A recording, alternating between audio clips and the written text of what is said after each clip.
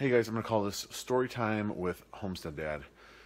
So, growing up, anytime we traveled anywhere, my mom a lot of times would, if we'd be going over a big river or going down a big gorge after going up a mountain or something, my mom would say something along the lines of, man, I wonder, what it would be like as a pioneer, hundreds of years ago or 100 years ago, whatever it was, to try to traverse this land.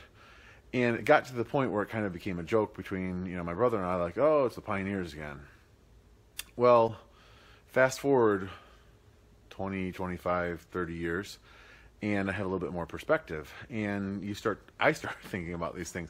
I've actually found myself saying those same things when we've, been driving through the Appalachian Mountains or something like that. Like, wow, how would you even start to think about crossing this mountain range if you didn't know where to go? Like, if you're the first person. So, this morning when I was out milking, I kind of had another one of those moments.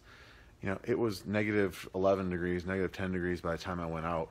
It had warmed up to that from negative 12. And I was kind of thinking to myself, if you were a pioneer, if you were in olden days, you better hope you have a relatively warm house with a good, wood fire that can heat your house.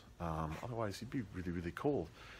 And, we have all this beautiful equipment, nice warm clothing and insulated boots and things of that nature.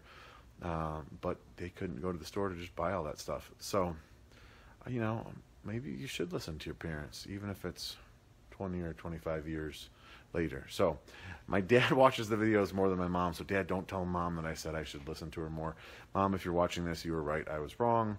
And I do tell the kids things like that already. So, hope you guys enjoyed that little story, and I'll see you guys in the next one.